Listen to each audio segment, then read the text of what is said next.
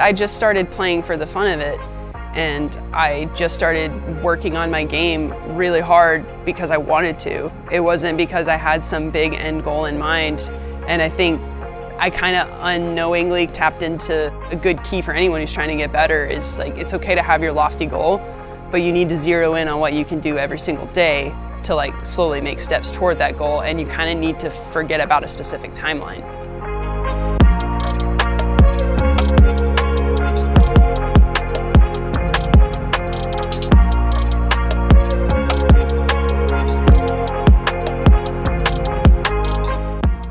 My name's Holyn Handley, and I'm from Grapevine, Texas.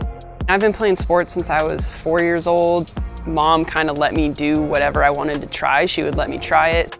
When she was growing up, she moved around a lot and she didn't always get to try the stuff that she really wanted to do. I think she just really wanted to give me the opportunities that she didn't have. From a young age, I was kind of steered toward, you know, you're a creative but like smart person, so like, you know, math, science, engineering, that was kind of where I was gonna end up. And so as I got older, I saw sports as like, as an outlet and as a means to like do stuff in college and, you know, potentially get some money for college and that sort of thing, but kind of the goal was always to be an engineer. After I graduated college, we moved out to California, my boyfriend and I.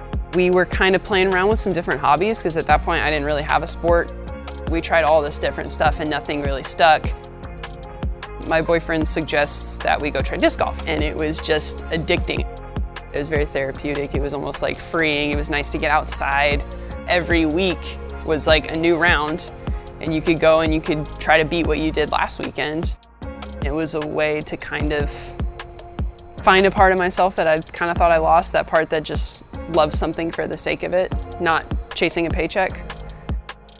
So I started playing end of 2019. I played my first tournament right before COVID hit in 2020. When stuff started finally opening up again, I was just dying to compete. I was still playing, you know, amateur at that point, and so I just started playing every amateur tournament that I could.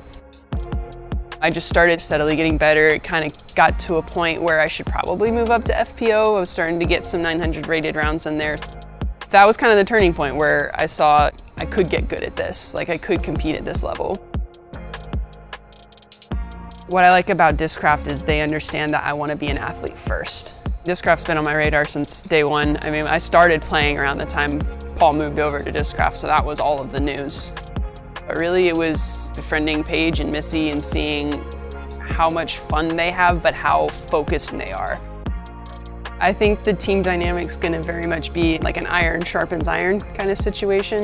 So we can support each other, but at the same time, I'm being placed in an environment with players who've been at the top of the game for a decade. And I'm excited for the things I can kind of learn from them and what that can mean for my own game. It's kind of like there's this idea of being a big fish in a small pond, and that if you move over into a bigger pond, now you're a small fish in a big pond. And then there's this other analogy I've heard with it of like, actually, if you take a small fish and you put them in a bigger pond with better resources, other bigger fish to learn from, that fish grows. And so for me, I think being in this environment is going to do wonders for my game, for me, myself as a person.